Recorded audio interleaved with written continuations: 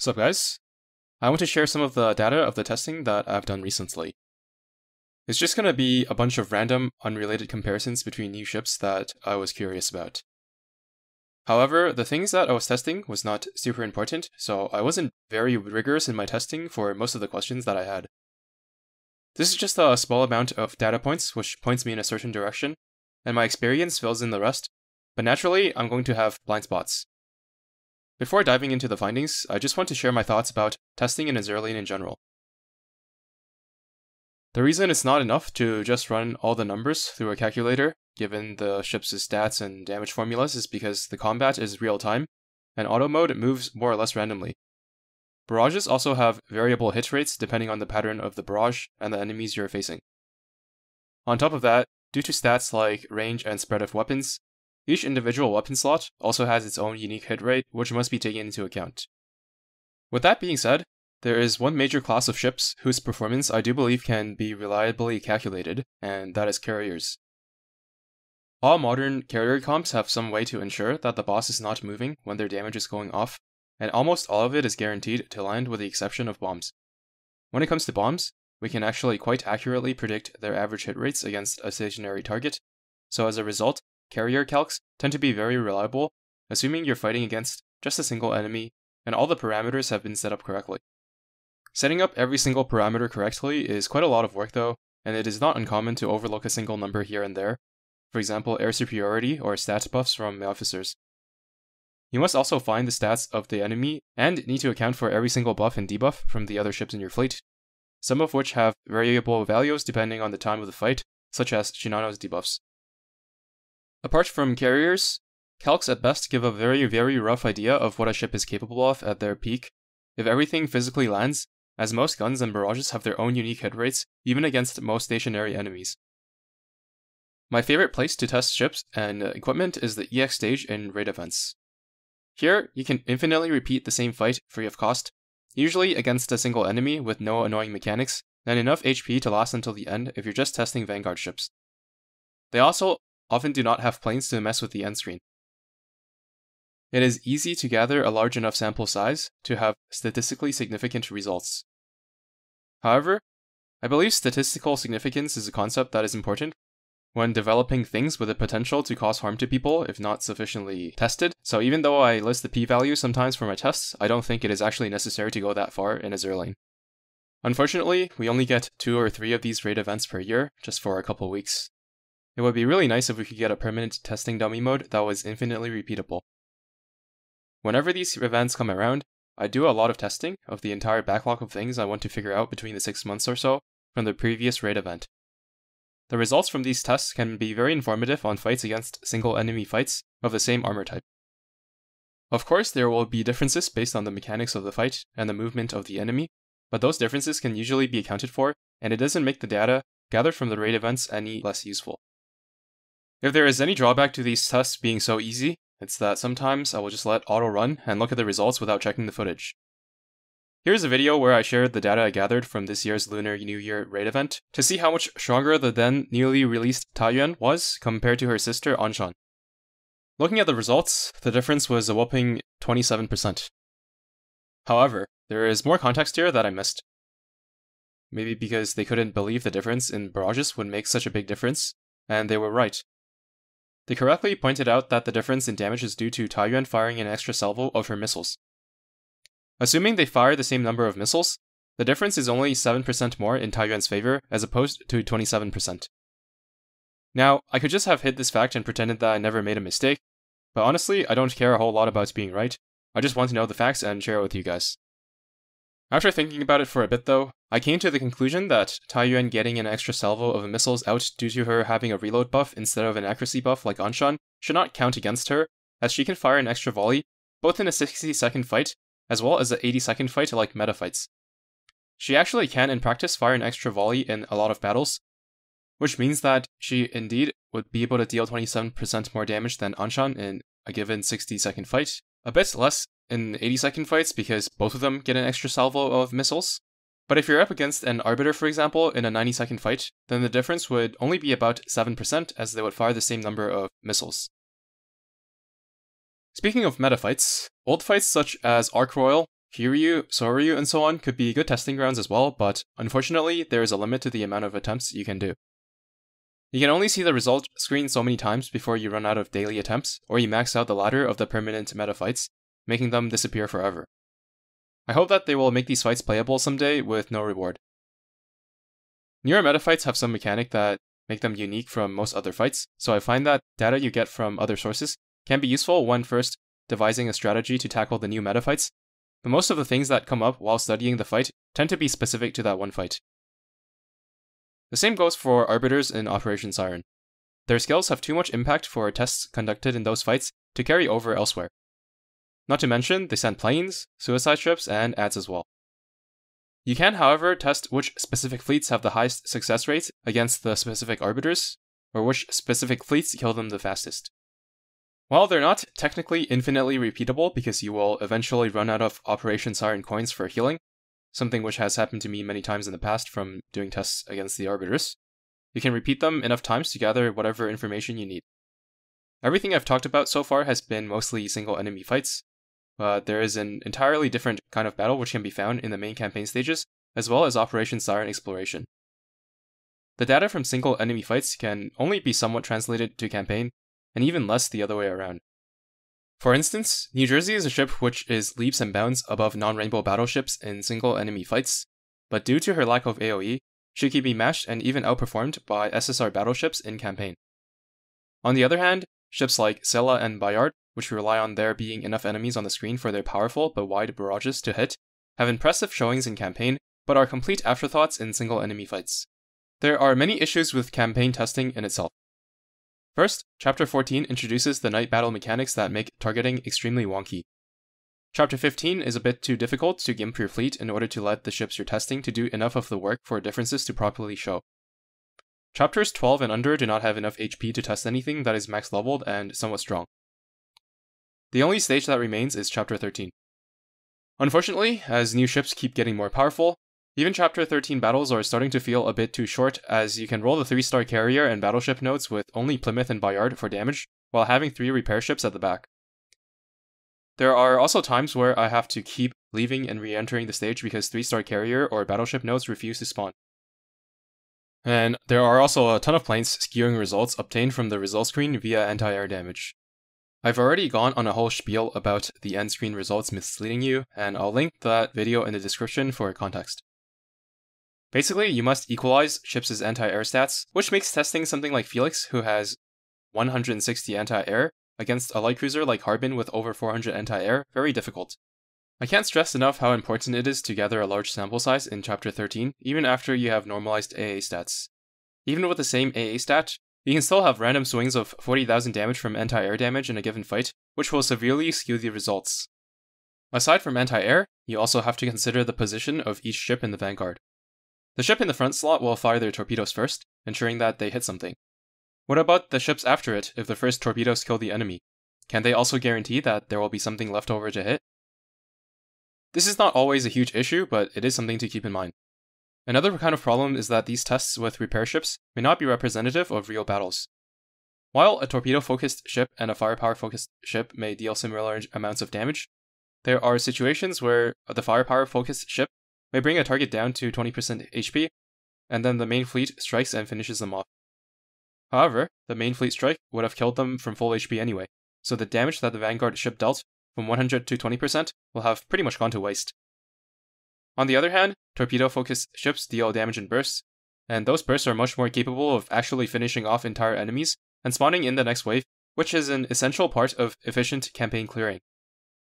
There are probably many more situations similar in nature to these that I can't think of on the spot right now, but just know that damage is not necessarily the end-all be-all. Also, there's obviously going to be situations where gun-focused ships are better than torpedo-focused ships as well. One last thing I want to mention is that these tests are done with my amount of fleet tech and equipment, so the results may not be applicable to your situation, depending on how developed your account is. I'm only testing things to satisfy my own curiosity and sharing the results, not saying that this is the way things are for everyone.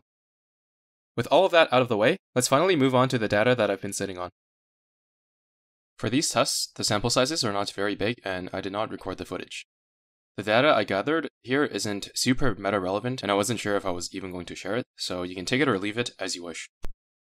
First up is Friedrich Karl versus Drake. Karl attaches a barrage to the rear ship, and the damage from the barrage is attributed to that ship instead of Karl. In order to see how much damage it was contributing, I first had Drake in the rear for some battles, and then mains in the rear for others, to see how much of a difference there was between being in the rear slot with Karl's barrage versus not. It turns out that the damage it contributes is quite significant, around 20k in battleship nodes and 13k in carrier nodes on average, perhaps due to the difference in duration of battles. Not only that, but even before giving the credit from the barrage, Karl already dealt more damage than Drake when Drake was in the middle slot, without that barrage.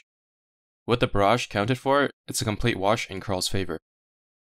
Do note that I used Drake gun on Drake, but Hindenburg gun on Karl, just because she can. All equipment were plus 10. The fact that Drake is stuck with her gun is a detriment and should be held against her when necessary.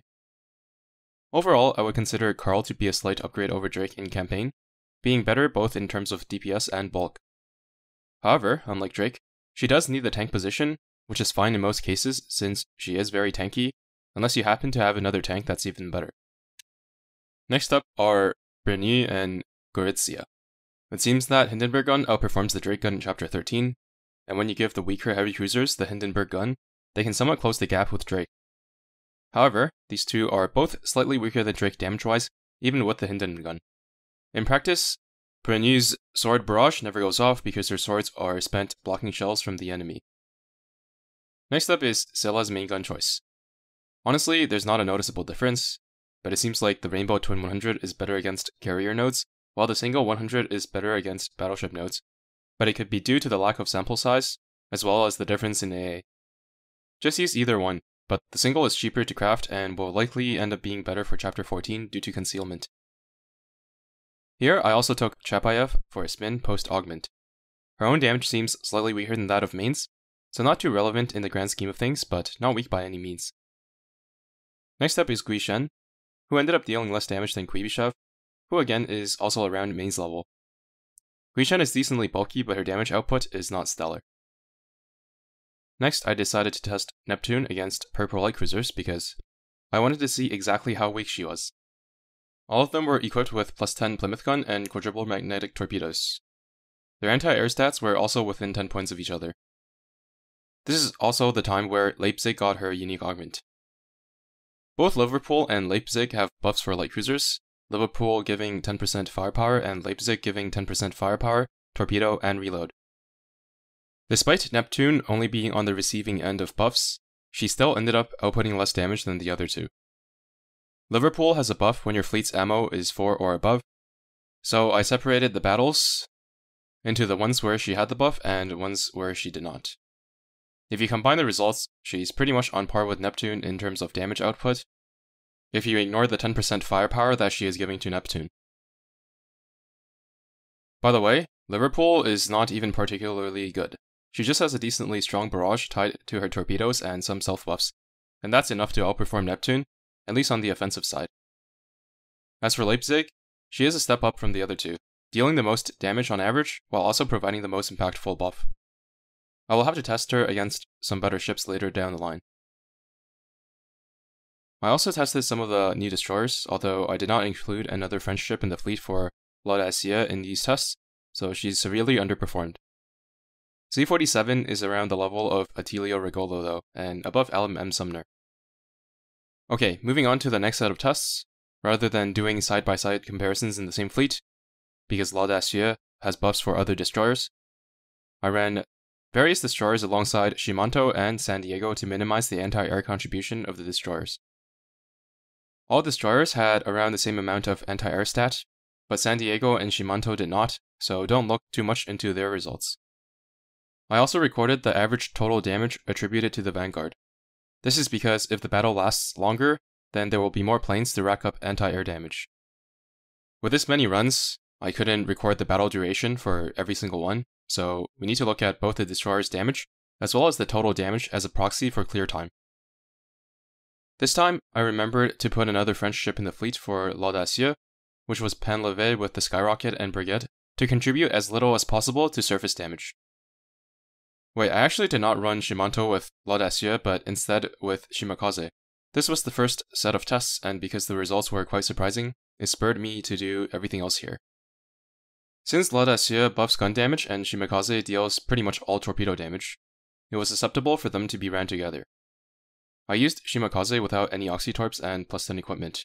Not how I would ever actually use her, but it is still impressive that L'Audacieux managed to keep up. Then, between Felix and Mogador, it seems that Felix had higher averages than Mogador, but because the total damage in Mogador's fleet was lower than that of Felix's, it suggests that Mogador was finishing the battle sooner and was therefore actually stronger. I also briefly checked Kawakaze and Hatsuzuki, and their damage was around the same level as Felix's, but the sample sizes were a little low. From the total Vanguard damage in carrier nodes, it would seem that battles finished sooner on average with Mogador than Felix, Kawakaze, and Hatsuzuki. With that in mind, I did more comparisons between L'Audacieux and Mogador, using Brest in the Vanguard and going back to a 3 repair ship main fleet. While L'Audacieux seemed to deal slightly more damage, and also noticeably increase damage dealt by Brest, the total damage in carrier nodes for Mogador was lower. Once again, lower total damage means faster battles, which is a good thing. Keep in mind that the surface ships of the same nodes all share the same HP, and the main fleet is 3 repair ships, so the difference in Vanguard damage is due to anti-air damage alone, although it could be a result of random swings due to insufficient sample size. After that, I went to 13.4 hard mode instead, for its higher HP, to test the differences using +13 equipment. I believe I was using Ryuho, Panlevet, and Illustrious in the main fleet, with Skyrockets and Brigitte. In side-by-side comparison with +13 equipment, you can see that Mogador is quite a lot stronger than Felix post-phase simulation. This is expected as most of Mogador's damage relies on her main guns alone, while Felix is much more barrage-focused. If you do not have +13 Vanguard guns, then Felix is likely overall better than Mogador in campaign, definitely in survivability and very close in terms of damage. As for L'Audacieux and Kawakaze, there was a clear winner in L'Audacieux, although I believe I did not use 2 Oxytorps for Kawakaze, so she still has some room to scale. The final test was a direct comparison between Felix and L'Audacieux. Even though L'Audacieux was buffing Felix's gun damage, her damage was still noticeably ahead. However, the total damage seems to be higher with L'Audacieux compared to Mogador, meaning Mogador was once again likely finishing battles sooner. It's difficult to test Mogador and L'Audacieux side by side directly, because not only does L'Audacieux significantly buff Mogador, but there is only one twin 138.6 to go around. I believe that Mogador is slightly stronger alone than L'Audacieux, although if you are running the two together, then L'Audacieux might actually be stronger, similar to a Shinano and Haku situation. In any case, L'Audacieux is extremely competent for an SSR destroyer. Not only is her personal damage high, but her survivability is solid, and she has an excellent partner in crime in Mogador. The combination of Mogador and L'Audacieux is in my opinion better than the combination of Felix plus any other Ironblood destroyer of your choice, whether it be Z46, Otto, or Z1. After that, I tested Kasumi Meta and Ognavoy. Both used +10 equipment with no Oxytorps. Kasumi Meta was not oathed, while Ognavoy was. While Ognavoy did perform better, keep in mind that Kasumi Meta has a torpedo buff, scales much better with Oxytorps, and is also tankier. In fact, I believe that Kasumi with 1 Oxytorp is still bulkier than Ognavoy with 2 survivability auxiliaries, so with everything taken into account, I believe Kasumi Meta to be better than Ognavoy overall. The last ship I tested was Wichita Meta. She actually had no trouble surviving on the brink of death in Chapter 13, and once she got low, she started dealing almost double of Drake's damage. You can see her damage ramp up as the battle number increased. Whether or not this consistency can be carried through to higher stages is uncertain, but at least up until Chapter 13, she can do quite a lot of work. Anyway, that's all I have for this video. Thanks for watching, and